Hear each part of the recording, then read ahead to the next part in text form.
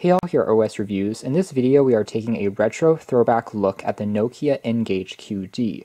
This is one of the most interesting series of phones in history, and at the time, in the early 2000s, it was released as a combination phone/portable gaming console, at the time really trying to rival the Nintendo Game Boy Advance, which was really popular. It was released in 2003, at least the original model, which was also dubbed the taco phone by many folks, just because of Nokia's kind of strange design of putting the earpiece and the microphone on the sides. You had to hold the phone like this to your head. The QD that you're looking at here is actually the slightly upgraded model that was released in 2004, so 1 year later, but shares the same hardware specifications and the same screen, which is 2.1 inches diagonally.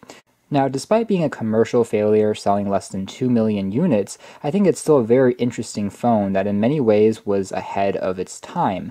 For one, Nokia definitely got right the prediction that mobile gaming would be very popular, versus back in the day where we had separate devices for all the things we wanted to do, like a PDA just for organizing notes, a gaming console just for gaming, and a regular phone. Still, it was just a little bit too early, and it came with too much compromises for many to swallow in the N-Gage's time, which was a little unfortunate. Now, like other Nokia phones from that era, it ran on Symbian OS, so in a sense it can be classified as a smartphone. Of course, it's not extremely powerful by today's standards. It has just a 100 MHz single-core processor, but it was sufficient to play back games. Another phone that comes to mind when looking at it would be the later Sony PlayStation phone, or the Xperia PlayStation phone, that was an exclusive on Verizon that ran on Android, was more powerful, but was also not really commercially successful for Sony, but also tried to bridge the gap between a portable console by having better controls and ergonomics for handheld gaming with a smartphone concept. Anyways, taking a closer look at the design here does still look kind of cool in a very nostalgic way. The bumpers came in a number of different colors that you could customize. This is a lime green version, also comes in orange and black, and you can still find this in kind of refurbished condition for around $40 or so. But when it was new, it sold for around $300 with a contract. The transfective screen is actually always on, so you'll be able to see the time and date information. It actually tries to move around a little bit periodically to prevent burn-in, and whenever you tap on any of the keys, the screen kind of wakes up and the backlight also turns on. We have a typical 4-way D-pad, a OK key, talk and end keys down below here. There's also kind of a multitasking key over here, soft keys for selecting on-screen prompts, and then over here we have a clear key, and this is a T9 layout for really dialing and making phone calls. It's a little bit awkward because, as you can imagine, kind of texting becomes a little bit strange with all the keys popped onto the side. In addition, there's two accented orange keys, the 7 and the 5, and they act as the A and B buttons for selecting things, jumping around, things like that when you're actually gaming, and they are slightly raised above and have a different texture from the other keys. Now on the very top, there's access to a headphone jack in addition to a charging port, both of which are proprietary. Headphone jack uses 2.5 millimeters as opposed to the more popular 3.5 millimeters, and it uses Nokia's proprietary charging slot. The bumper does make the phone feel pretty grippy and, for the most part, relatively rugged. Nokia devices have always held up quite well in terms of hardware. On the rim, there's also a power key, and then on the base, there is one of the speakers in addition to the slot where you can pop in that memory card. Now, on the original N-Gage, the memory card slot was not accessible unless you remove the battery, but on this one, it's actually hot swappable. All you need to do is tap on the menu and select on eject card, and then you can pop out and swap into new games and cartridges. And then behind the cover here is where you'll find the battery. It takes a swappable BL5C battery and also the full-size SIM card slot. Since its discontinuation, the N-Gage has kind of developed a small fan gathering, and there's been hobbyists trying to hack it a little bit and create different projects for it, and you can find lots of memory cards for it now on sale for really cheap. They can hold up to 1 or 2 gigabytes, and oftentimes you'll be able to download lots of the games which were released onto that memory card and then pop it in and play it back, so it becomes almost like a retro emulator. This is a very compact phone or gaming console next to the aforementioned Retro Game 350 that was the last device we did a review on. You can see it's a lot smaller, rendering it very easy to tuck into a pocket. There are no shoulder keys, however. In addition, one thing that's lacking from a hardware perspective is a camera, so there's no rear camera either, so no snaps on this particular phone. Returning now to the phone's user interface, let's actually dim the lights a little bit to see kind of the backlights a little bit more clearly, and the backlights on the D-pad here is also orange, which does look pretty cool.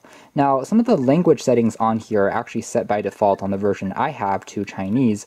There's various models that were released for different markets, one's in Asia, in China and Japan, also one's in Europe, and a difficulty of the Symbian v60 operating system at the time was the ability for it to change the system language. So it's a little bit tough to change this back to English. However, for the most part, things are still recognizable or guessable as we kind of interact with it. There's a time information, battery status remaining, a wallpaper. They're all pretty typical if you've handled a Nokia phone from the early 2000s. So if we jump into the main menu and take a closer look, it's going to take a second for it to initiate, but we have some of the games and titles here. N-Gage Arena is the aforementioned multiplayer mode, so if you have someone nearby or someone who's connected to the internet using the 2G connection, you're able to have that multiplayer functionality. We can tap on the check mark to enter into it, and because it is a smartphone operating system, we are able to do things like create new appointments and alerts. It's a little hard to guess though since everything is in Chinese, but that is definitely possible. Other simple tasks include accessing your email, which you can of course add onto this device. The folder here contains your productivity tools and apps, including things like a calculator, so you can do things like computation using the D-pad to navigate around. Pretty simple and straightforward. There's also things like additional notes. You can also create different voice memos, which are also pretty simple. You can begin recording and add any notes as they go along, create checklists and for reminders for yourself. The icon pack, as you can see here, is definitely not the easiest to make out. It is still orange, kind of matching the orange backlight, but it's a little bit muted. And then the second folder here is basically settings, where you can change things like the controls for gaming. You can change the volume, you can change things like Bluetooth, you can turn that on or off. You can also do things like take a look at your directory for your SIM, things like that. Pretty basic. Everything else is gaming related, and we can scroll through and see quite a few games and titles. So going through some of the sample games that we have on here, I'm actually not too familiar with all of them. A few of them did come preloaded to me. So this is going to be kind of an exploration process for me as well, kind of a reaction in some sense, but it should be at least a demo of what the graphics performance are like on the N-Gage, which again is actually not bad, considering its age. We can tap on the 7 key again, just basically to fast forward. This is a prologue. Still not too sure what this game is. If you guys know, be sure to let me know. But anyways, the slowest part is probably the loading. After the game does load, again, the graphics are all right. The slightly awkward part is that the screen here is portrait as opposed to kind of widescreen or horizontal like the majority of other handheld gaming consoles. That's probably just to make things more compact, and because they probably recycled the screen from other popular Nokia phones from back in the day. But we do have a bit more of letterboxing as a result, as you can see there. Screen quality is decent. It does get plenty bright. The only downside is it isn't a IPS display, since that didn't really exist back then, so viewing angles are not the best. If you kind of tilt it, you can see how the colors can wash out at various angles, but if you're looking at it head-on, it's actually decent. And I think now it's telling me to choose a character, so I can go left and right. It tells me the profile. I can choose Linda. She's 24 years old, I'm guessing, and then you can pick her as the person that you want to play as, or you can go over to Troy. He's 29 probably, when he passed. So it looks like these are all people that were perhaps killed by some type of demon, and you can choose them to be resurrected and play as a hero for your journey. So, he's standing up now, and it seems like he's able to hold the sword as his weapon, and presumably you're able to also see if you have anything like weapons stored in your bag.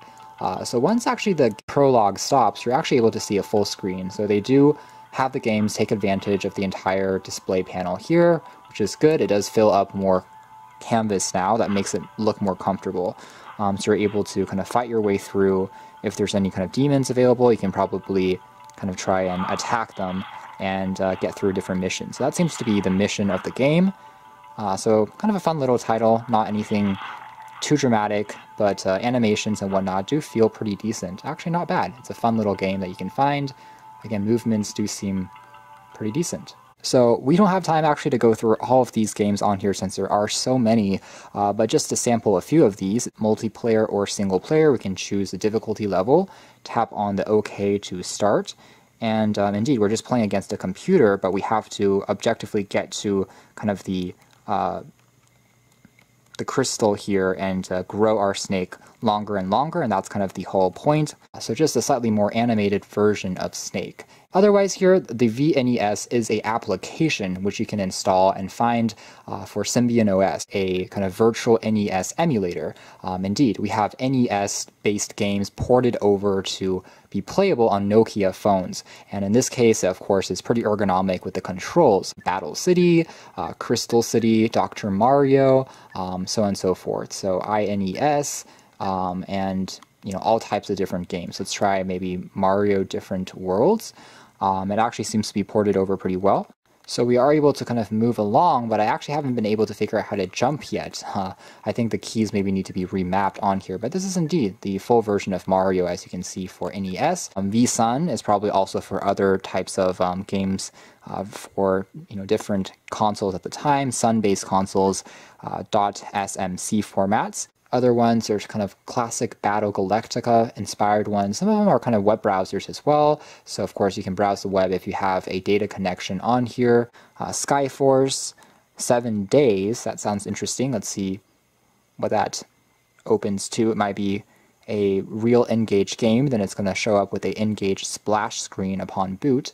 Now speaking of in terms of the performance, it is just reading it from that memory card, and also in terms of battery life, it does seem to be decent. You'll be able to, if you're using it as just a phone in standby mode, it will last you for quite a while, a week or two, just like other classic Nokia phones from the era. The battery life was very long. If you're using it continuously for gaming and kind of taxing the processor, it will last you still, I would say, around 5 to 6 hours, even now, before you need to swap out a different battery or something. It seems like this game, though, is not authentic to N-Gage. It was designed for just other regular consoles, and it has to rotate the screen, which is not really taking advantage of the console's orientation. Presumably, you're trying to get through kind of a locked room or some type of maze, I think, and solve almost like a mystery in this narrative that probably spans around 7 days.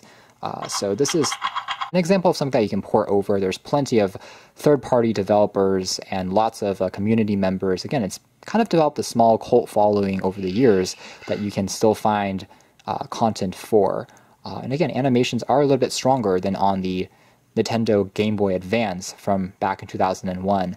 That was a bit more kind of childish in terms of its animations. This is closer to something like a Sony PlayStation 1, and indeed, it's kind of a locked room that we have to just try to solve. Fireball, which is a pretty simple kind of a game here where we have a pinball that we have to try and change the platform here and get it to bounce around.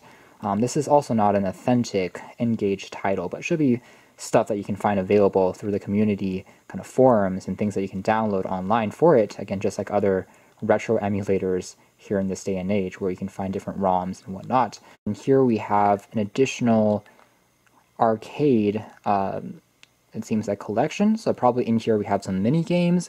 Again, these are all from third-party developers, but this is actually kind of cool in terms of how the floating animations move around. But you'll be able to see different things like Galaxy Invaders. So these are all kind of small mini games, but in a collection suite. Larger game that I see here, Asphalt 2.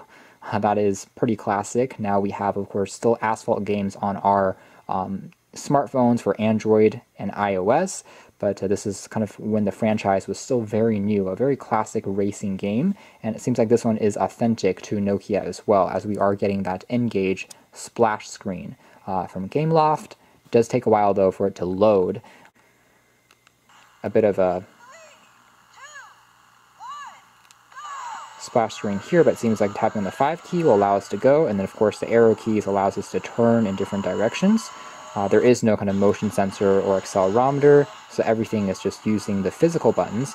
There's definitely a little bit of frame rates dropping here and there, as you can see, and again, the graphics are by no means going to be the most crisp, but still is for the most part playable.